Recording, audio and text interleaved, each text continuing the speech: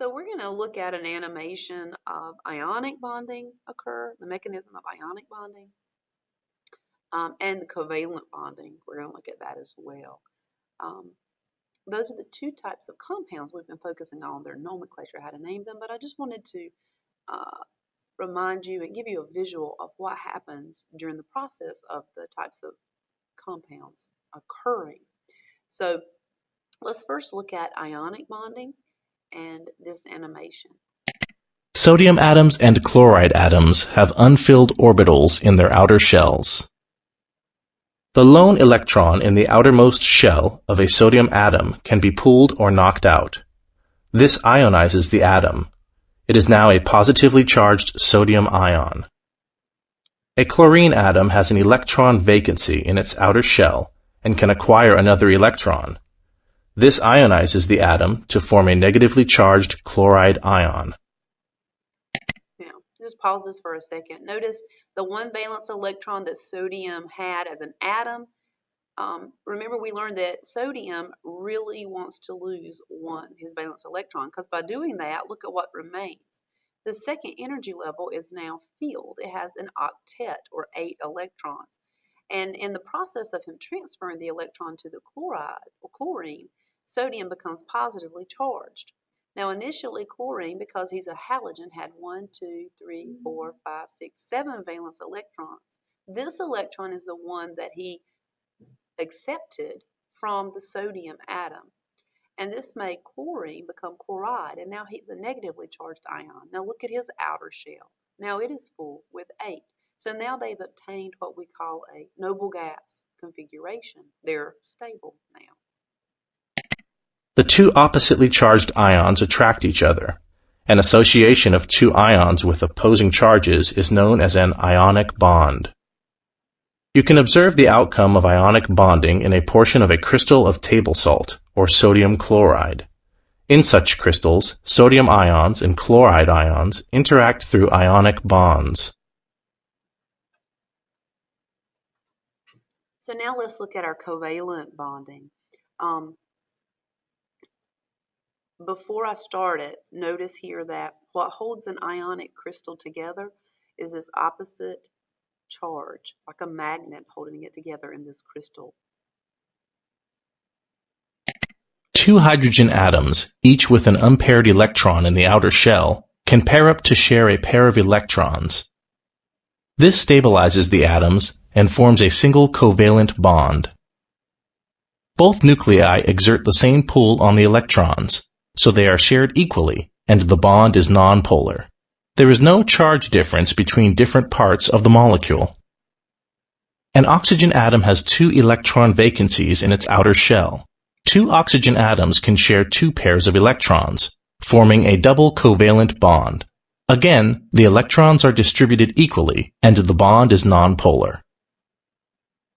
Alternatively, an oxygen atom can share electron pairs with 2 hydrogen atoms. Each hydrogen atom shares a single pair of electrons with the oxygen. The molecule is held together by 2 single covalent bonds. An oxygen nucleus has more protons than a hydrogen nucleus, and so attracts the shared electrons more strongly. This unequal sharing gives the oxygen end of the atom a slight negative charge, and the hydrogen end a slight positive charge. We say that water is held together by polar covalent bonds. Notice here there is a sharing as their energy levels overlap. Remember, hydrogen needs 2 electrons to look like helium, so he's now got 2. In this case, this is hydrogen as well. He has 2. And if you take a look at the oxygen now, and looking at this second energy level in oxygen, he has 1, 2, 3, 4, 5, 6, 7, 8. This is covalent because they are cooperating and they're sharing their electrons between each other.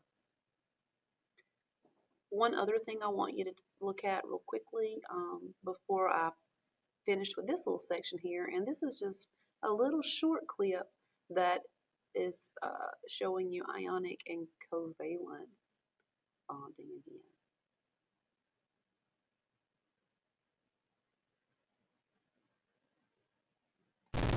Ionic bonding occurs between two atoms when one of the atoms has sufficient strength of attraction to remove an electron from the other atom. A sodium atom has one valence electron, with a stable energy level below containing 8 electrons. A chlorine atom has 7 valence electrons. If the atoms collide with sufficient energy, the chlorine atom will remove the electron from the sodium. The sodium atom loses its only valence electron and becomes a positively charged sodium ion. The energy level below now provides sodium with its stable octet. The extra electron completes a stable octet for chlorine, which becomes a negatively charged chloride ion. Covalent bonding occurs when neither atom has sufficient strength to completely remove the other atom's electrons. The atoms share electrons, and both atoms achieve a stable outer energy level. A hydrogen atom with one valence electron needs one additional electron to complete the first energy level. An oxygen atom has 6 valence electrons and needs 2 additional electrons to complete the second energy level. As the oxygen and hydrogen atoms collide, covalent bonding is accomplished by the sharing of electrons. By sharing an electron pair with the oxygen, the hydrogen completes the noble gas configuration of helium. By sharing with the hydrogen atom, the oxygen atom now has 7 electrons in its energy level, still one short of the stable octet condition. A stable octet for oxygen can be completed by sharing an electron with another hydrogen atom.